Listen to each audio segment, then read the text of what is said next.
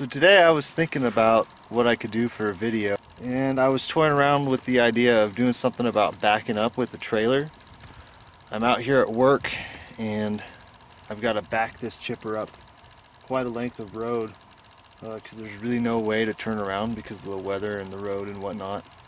And I've done this a little bit on a few different projects, and I'd say that's probably how I learned how to back up essentially. That's really where my training in how to move a trailer around in reverse comes from.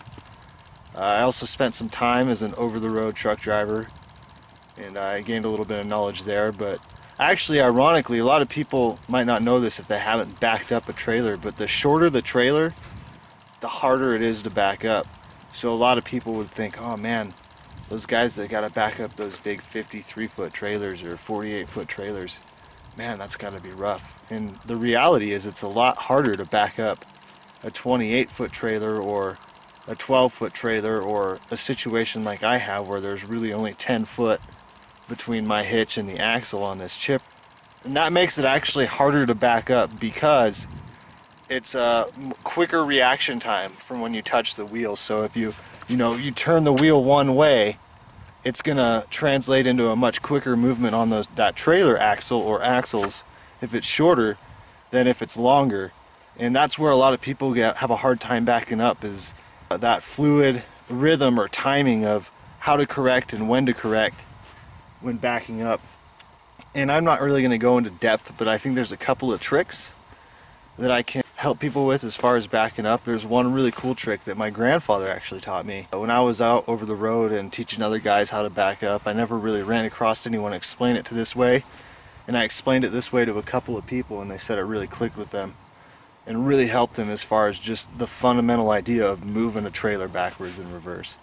So I thought I'd cover that, and then maybe one or two other things, but just something quick and easy about some tips for backing up a trailer. So where I'm working today is kind of one of those situations where I got to pull this equipment and this chipper in, and there's really only one way to get out, which is to back up.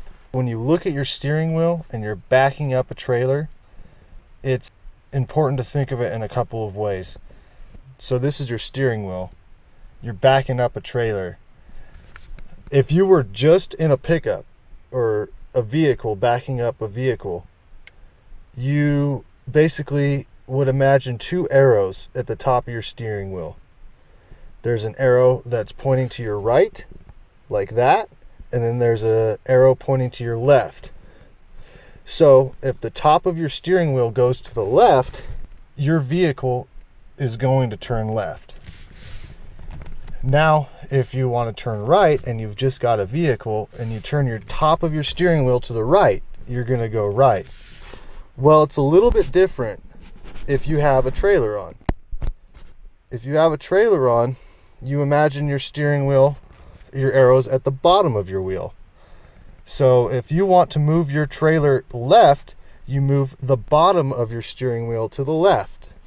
If you want your trailer to move right, you move the bottom of your steering wheel to the right. So you kind of imagine that arrow going off. You know, this is to the right. If I've got a trailer on and I move the bottom to the right, then my trailer's going to go right. If I move the bottom to the left, the trailer's going to go left. So basically the trick is top unhooked, hooked up on the bottom, and then you just use your arrows. Another tip that I have that I've found helpful in learning to back things up is when you're backing up and you want to make a correction one way or the other, start with just one corner turn, either direction, and then wait until you see that adjustment translate into movement in your trailer and the mirrors. Then move back and then go to your next correction if you have to. If you start turning it, you do like 2 whole turns or 1 whole turn in one movement, you're really going to mess yourself up, and it's really going to translate into getting your trailer all jackknifed. And if you're in front of other people or trying to get a boat in the water or a situation like that, it can be real funny for other people, but probably embarrassing for yourself.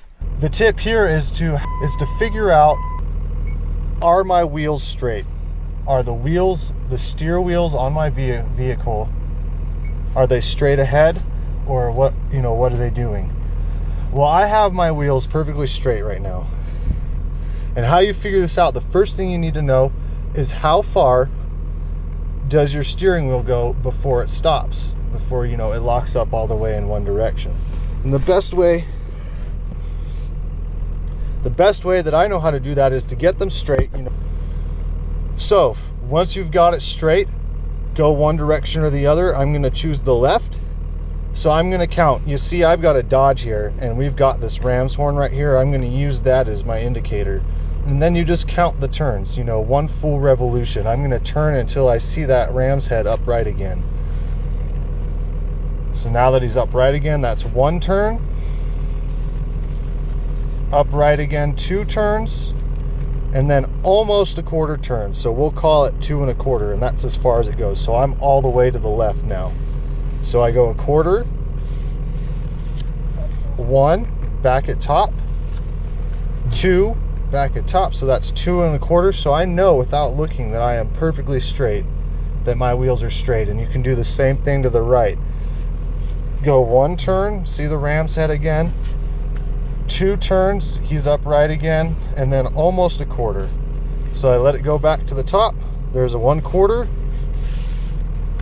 1, 2, perfectly straight again. And you can use that tool to help you figure out where your wheels are, so you don't get, you know, all messed up, hopefully backing up or even executing a 3-point turn.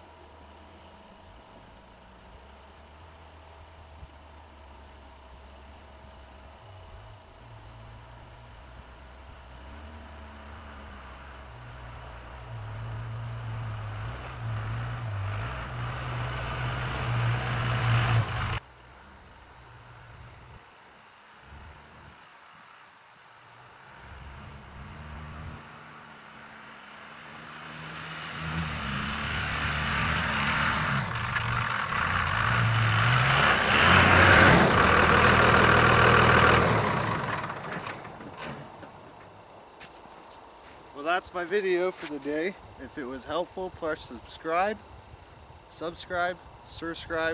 don't know how to say that word. Subscribe, like it if you like it. If not, take it with a grain of salt. Have a nice day. Let's see if I can't do some driving in forward today. Thanks for watching.